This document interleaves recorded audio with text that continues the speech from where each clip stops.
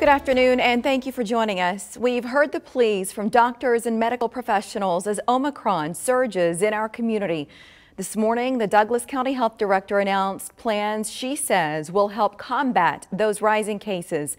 Dr. Lindsay Huse told the Board of Commissioners that she is using her authority under city charter to implement a mask mandate for the city of Omaha. The mandate is set to take effect at midnight. Dr. Huse says while she's encouraged people to take personal responsibility to slow the spread, rising case numbers are forcing her to act. This is not a decision that I made lightly. This was not an easy decision at all. And I know that it's going to create some waves.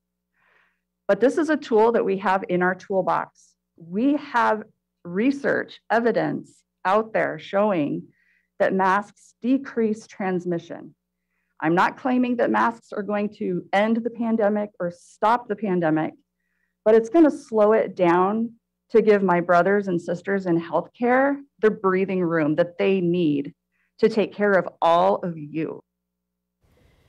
Dr. Huse also pointed out more and more businesses are now dealing with outbreaks of COVID among staff, impacting our local economy as well as our hospital systems.